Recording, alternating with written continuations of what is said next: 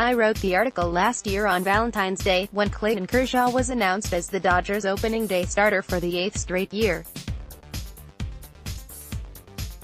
Now, just a little more than a year out, it appears that history will repeat itself.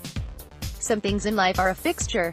Thus, Kershaw being on the bump during the first game when statistics count has become one of those things.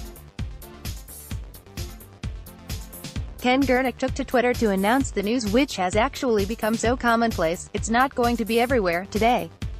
Dave Roberts almost announced that Clayton Kershaw will make a 9th opening day start. It's not official, but I think we know. Ken Gernick at Ken Gernick, February 15, 2019. Last year's start held milestone significance for Kershaw in Dodgers history.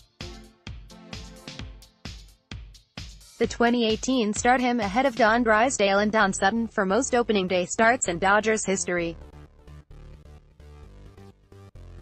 Of course, the Dodgers lost that game 1-0 to the Giants on a Joe Panik home run. Should Kershaw make this start in late March, he will tie active players Felix Hernandez with 9 consecutive opening day nods.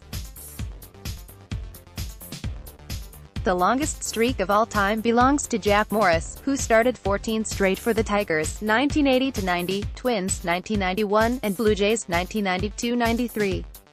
In case you're wondering, Robin Roberts has the longest streak of opening day starts with one team, making 12 in a row for the Phillies from 1950 to 61.